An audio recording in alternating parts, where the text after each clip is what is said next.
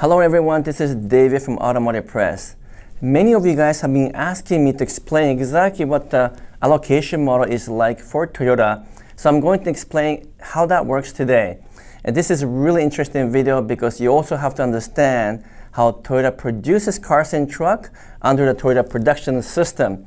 If you can understand that, then you will also understand the allocation model that they use to figure out which dealers get exactly which cars and why can't you not therefore order trucks or cars that you want from Toyota dealership. These are very common questions that many of you guys have been asking me, and so I'm going to answer that for you right now.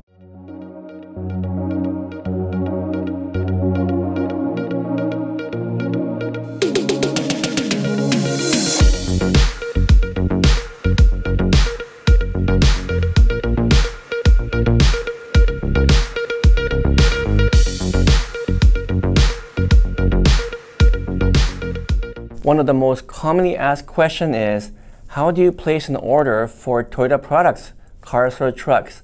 Well, you can't actually place an order for what you want under the Toyota system. So how does it work? Well, it's called the allocation system.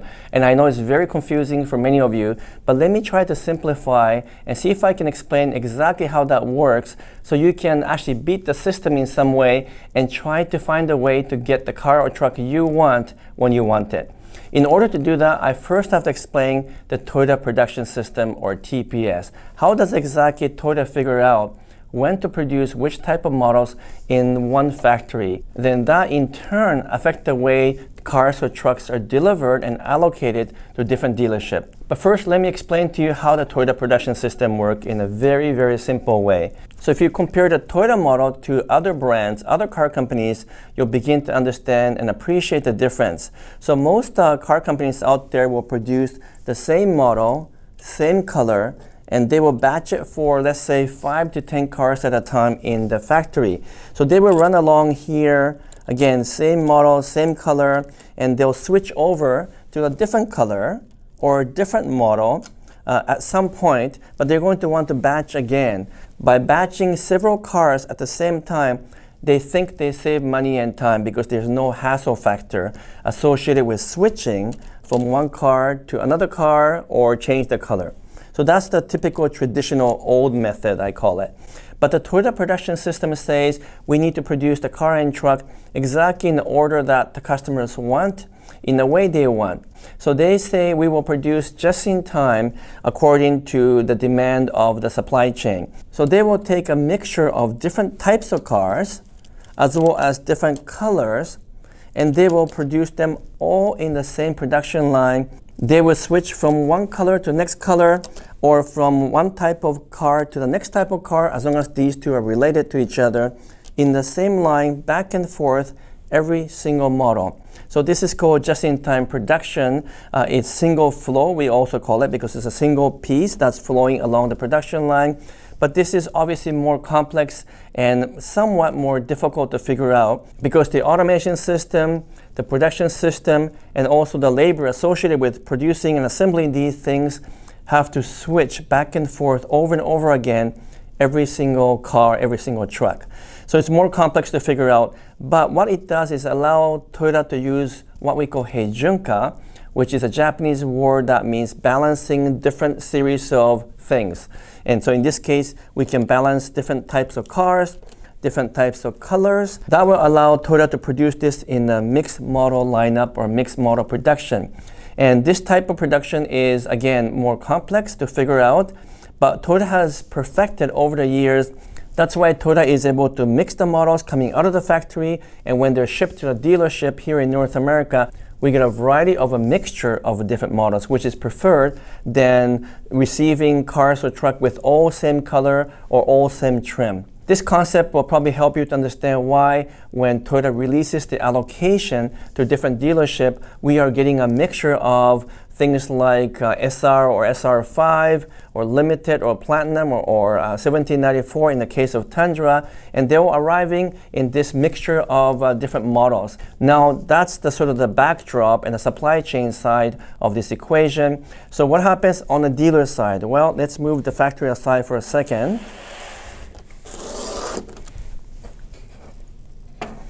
Now let's look at the allocation model. Let's assume that this is all Tundra for discussion purposes, and they come in different colors, okay? Red Tundra to black, maybe even green, army green. We don't get lighter blues anymore, but we do get the darker blues now. And of course, the windshield white, which is the Tundra I purchased. So what happens is that Toyota decides, based on general Heijunka principle, which again means line balancing, what colors, what trim levels, and what models to produce in a mixed fashion. They are therefore going to mix different colors of Tundra, if we were using Tundra as an example, and they're going to be producing in a sequencing in the mixed model format. So when they are coming out of the factory, it's coming in mixed model format. Now Toyota has to decide which of these will be allocated to which dealers.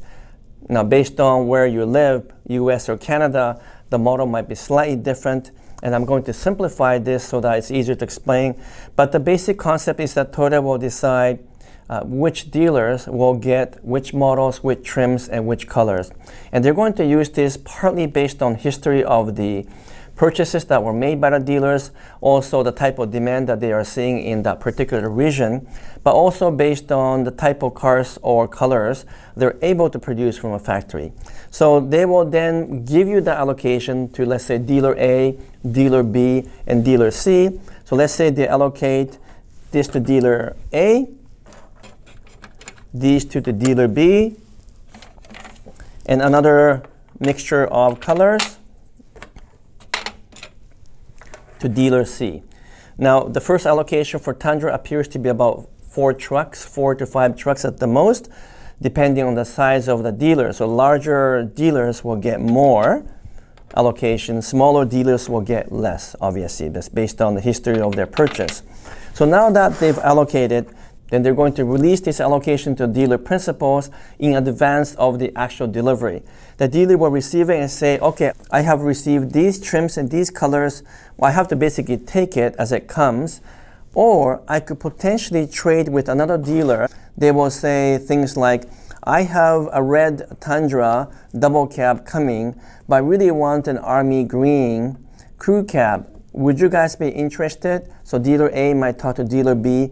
And if they both agree, the switch or the bartering kind of makes sense. They can make that switch before the truck arrives. So this is all still sort of on paper, done virtually. And then once the truck is actually shipped to the dealer, because they officially switched over with the permission from Toyota, the switched version of the truck will now arrive at the dealers as it was intended after the switch.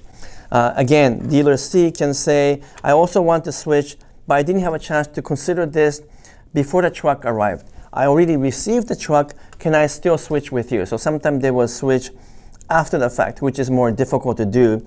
And they'll say, I have a customer who really wants the white truck, you have the white truck, you received it already, and I have a black, would you consider switching? They might say, yeah, actually we do need one more black, so I'll switch with you, and they can physically change and switch the truck over between the two dealers. So that's also possible. That's done physically as opposed to virtually.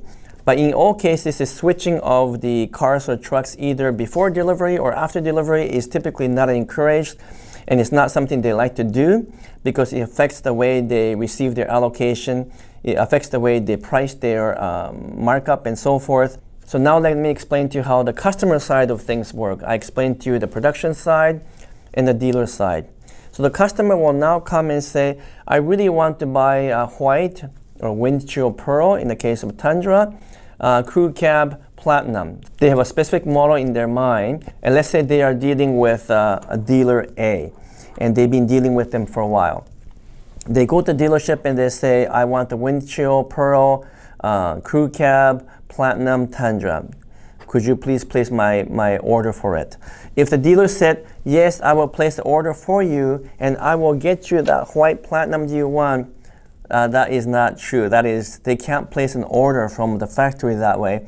So that is not going to happen. What they have to do is wait for Toyota to release the allocation and hope that the white platinum is included in one of the future allocation and then get you that particular truck. But they can't specifically ask for a white Tundra directly from Toyota and ask them to produce it and ship it to that dealership. That is not how it works, because once again, Toyota chooses beforehand which one goes to which dealers. The only exception to keep in mind is if the customer comes to a dealership and let's say paid for white platinum Tundra and they've asked for that particular model, then the dealer can request from Toyota to say, we have a sold unit for white platinum. Could you try to fill that in as soon as possible in the next round of allocation? And Toyota, based on the production scheduling, will do their very best to try to fulfill the allocation. But once again, generally speaking, it's really Toyota saying, this is what we give you, please take it and find the customer who wants this product. So what this actually means is that if you went to this dealer A again, you asked for white platinum, but didn't arrive in the first allocation, and let's say in the second allocation, which could be a few weeks away or maybe a month away, let's say that they still don't have the white platinum you wanted. Well, then you have a choice. You can either continue to wait and try to get the model you want from that particular dealer you've been dealing with, or you can kind of shop around and ask for other dealers to see if they have the white platinum that you want, a crew cab, let's say, and if they do and it's not sold, you simply go and buy that from them. So this is a bit of a game now, because it's kind of like a puzzle trying to fit everything together, and at the end of the day, you don't exactly know which dealers get exactly what type of color, what type of trim, so you kind of have to hunt around. So what I try to do to kind of beat the system, or at least work with the system, is to try to talk to 3 or 4 dealers at a time, many months before these allocations are released, and try to negotiate with them to place a small deposit that is refundable based on whether or not I get exactly what I want, and then put my request in early, as much as 6 months, sometime 1 year away. So I placed deposit on the new Tundra, for example, almost 7 or 8 months ago, and that's why I had a first dib of exactly what I want. So what happened basically is in the first round of allocation that was released recently, I was able to find what I want, which is a white platinum at a particular dealer I placed deposit on. But the other 2 dealers where I have deposit didn't have what I want. So I'm going to then transfer those credits over to something else in the future, namely the TRD Pro version of Tundra, which I hope to buy in the summer of next year. So I'm going to go ahead and buy the white platinum crew cab short bed from this one dealer, and then come July or August when the TRD Pro is available, let's say in Lunar Rock, which is what I want, I'm going to trade in my platinum for that Lunar Rock TRD Pro Tundra. So that's how I work with a system, but you kind of have to keep in mind that there are things like a markup and other factors that play a big role in whether or not this works for you or not. Here in Canada, we're lucky because it's illegal to mark up MSRP, so we get everything at MSRP. The dealer can add options and accessories, but they can't simply add markup. And also, they have to refund deposit if I change my mind, again, based on regulation. So I don't have to worry about losing my deposit. And because I buy so many Toyota cars and trucks, I'm able to put smaller deposit with dealers, and so it works for me.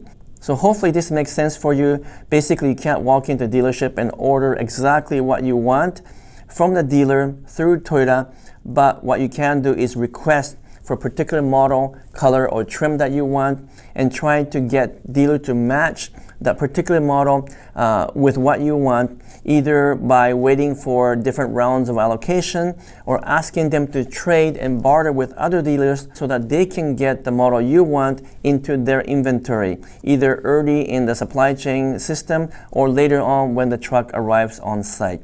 And that way you can eventually get the car or truck you want. So I hope this makes sense to you. Please put a comment below if you need more clarification on how this works. I'm happy to explain more about the supply chain or the production system in the future videos. Please smash the like button and subscribe if you can, so that I can continue to deliver interesting videos that will entertain and educate you. Thank you so much.